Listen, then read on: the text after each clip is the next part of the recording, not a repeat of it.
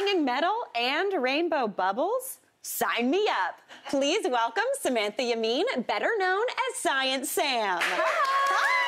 Oh my gosh, welcome to the show. But before we jump into the experiments, you're a neuroscientist and a science communicator. Yes, I am. So tell us, what does that mean? What do you do? So I'm a neuroscientist turned science communicator. I spent many years studying and researching in a lab. But science doesn't just take place in a lab. It's everywhere, all around us, all the time. So as a science communicator, I get to make it easier to reach, more accessible, so everyone can participate in the joy of science. I love that. Honestly, that's why I got into baking at first when I was a kid, because I was so into science. And it's basically just science you get to eat. The most delicious science. Such delicious science. Oh my gosh, it's amazing. Okay, so what are you showing us today? Okay, today we're going to uncover some of the hidden science behind something we interact with every day, bubbles. Okay. And we're going to do it using one of my favorite things to play with, dry ice. Ooh. Yes. So unlike the ice that we're used to, it's not made of water.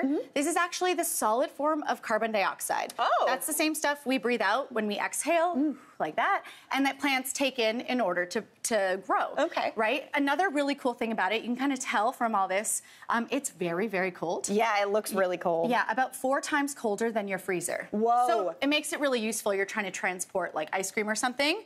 You don't want it to melt on the road. That'd be a tragedy. Yes. This is your insurance. Nice and cold. Okay, amazing. So it's very useful. Now I keep saying it's so cold, it's so cold. Let me show you. Okay. It's so cold it can make metal sing. Ooh. Okay, can you grab this spoon for me? Yes. Are we ready for some opera? I am. Okay, Yes.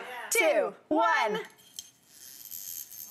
Okay, it's more of a rattle. Can you hear that? Sounds a little bit like me doing karaoke, but what's happening here is it's so cold, it's touching the metal, it's causing it to repeatedly contract, making vibrations. Vibrations is sound.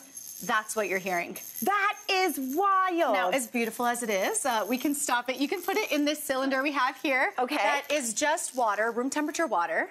Oh, let's see. There you go. Ooh, And now you see this fun smoky effect, right? Oh, that was thrilling. Yeah, right? Yeah. I know. It never gets old to me. I've seen it 1,000 times, but I love this. Yeah. What's happening here to get this smoky effect, it's in the name, dry ice. It's dry. So unlike regular ice, you put it in your drink, what happens? It waters your drink down. It melts, Yeah. waters your drink. We hate that. Yeah, we do hate Dry that. ice doesn't melt. In fact, it's going straight from a solid that you saw me holding right into the gas form, and that gas coming off is what we're seeing. It's skipping a step, going straight from solid to gas, no water in between, or no liquid in between. Yeah. And there's a fancy word for that process. Are we ready? Yeah. Sublimation. Ooh. It's sublime. Sublime. Yes. I don't know if that's where that comes from. Listen, We'll I'm go going to with it. pretend. I'm going with it. This is sublime. Okay, Yeah. so sublimation, and now we're going to put that process to the test. Okay. It's time for bubbles. Okay, let's do it. Okay, here we are. So I have 2 bowls here just of room temperature water, again, nothing special. And in here we have a soap mix. Okay. Mary, I'm gonna get you to add some food coloring to these bowls just to make it more fun. I love it. And in the meantime, I'm gonna add dry ice, and we're gonna get lots of sublimation happening. Perfect. I'm gonna put on my little glove. This stuff is really cold. It can give you frostbite pretty quickly. Oh, so goodness. Okay, cool. We're gonna be safe. Okay, now we got lots of sublimation going. This is excellent. It's looking good. It's looking like a real science lab. Yes. Or a witch's cauldron. Yeah, it's a little spooky. Yeah.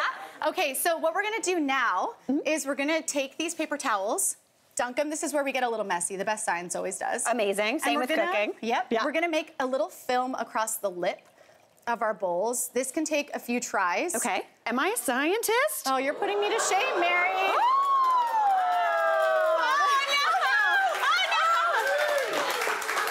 Nailed it! Oh my gosh, look at it! So, what we have here is these self-inflating bubbles, right? It looks really cool, right? It's self-inflating. It's not magic. What's happening is that sublimation, the gas that's being produced as it changes states, gas has a lot more energy. The particles are moving around. They're dancing around a lot. Yeah. That's why gases change shape, and a solid doesn't. It stays solid. Yeah. That's pushing on the bubble, and it makes it go up. Yeah. There's something else we can note here before it pops. Do you see this beautiful iridescent rainbow? It's stunning. Yes. So if we think about the anatomy of a bubble, we can understand why the rainbow happens here. And anytime you see a rainbow in nature or man-made or whatever. Yeah. So what's happening is a bubble is like a sandwich. my favorite type of sandwich, a grilled cheese. Yes, delish. Okay, instead of bread, you have 2 soapy layers. Okay. And instead of cheese, you have a thin layer of water. Right? Oh. So as this bubble is growing, it's like you're separating 2 halves of a grilled cheese. It could pop at any moment. Yeah. It's like you're separating those layers of grilled cheese. The water layer thins out. Yeah. And that water acts like a prism. When the light hits it, it scatters it out. Oh, there we go. Oh, yeah. I was like, oh, you really like this prism? Oh, yes. Oh my gosh, that was a thrill. Right before it pops, it acts like a prism. It bends the light that hits it, and you get that reflective rainbow. Same thing when you see a rainbow in the sky. Yeah. It's the water droplets in clouds and in the sky, bending light that hits it. It's like Dark Side of the Moon, Pink Floyd album cover. Okay, cool, right on. Same thing happening here. And when it pops, it's like you pulled your grilled cheese too much. The cheese inevitably breaks. It Yes, does inevitably yeah. break. That's okay. But there is a way to make it not pop. Okay. So that's what I'm going to show you next. Actually, we're going to get a few different ones going. Okay. Do you want to make a bubble on top of that for me? I would love to. Let's see if second time's the charm. Yeah, we're really putting you to the test. Honestly, I love it. Okay, so there are a lot of recipes online for like pop-free bubbles and all that, and those work. They're great. Yeah. But there's also a way that with any bubble mix, you can poke it and impress your friends without popping it. Okay. Now we'll do a quick. Okay, that one broke. Who cares? Okay. Let's do this one. Okay. All you got to do is soap up your finger. Okay. Now the finger, the surface tension of your finger matches the surface tension of the bubble. Okay. And when you poke it, it won't pop as long as you don't go past where it's wet. There you go. Wow. Wow. Oh my gosh, that's so fun. It's just like instead of poking a hole in your grilled cheese, you're adding some sauce, some surface tension. A little bit of ketchup. And there you go. You can show off with your friends, right? Oh my gosh, this was an absolute treat. Science Sam, what an absolute delight this was. Thank you for showing us the science. This is amazing. Hey, Mary here. What did you think? Drop your comments below and don't forget to like and subscribe for more of the good stuff.